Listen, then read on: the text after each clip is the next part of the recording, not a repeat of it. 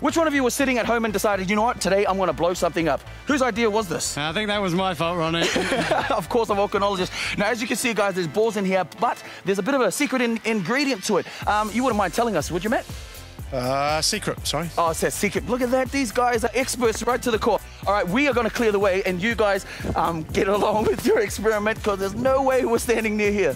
And do I need that for this? See, this is how dangerous this is going to be. I'm going to need special equipment and stuff, and just to protect our eyes, you can have this, because I really want to hear this explosion. And you guys at home get a front row seat. This is going to be crazy.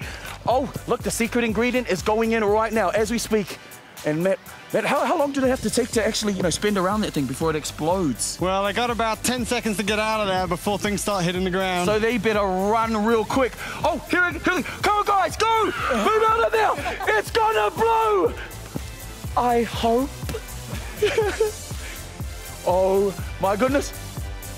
Is it gonna be loud? Oh! Whoa! Oh! This is crazy!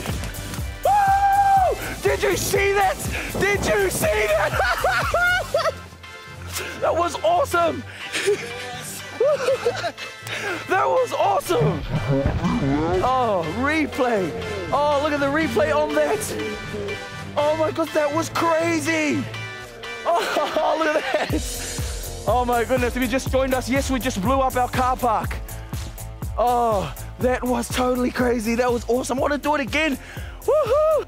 Thumbs up, guys. Experiment done. Told you we'll show you how to blow up your car park.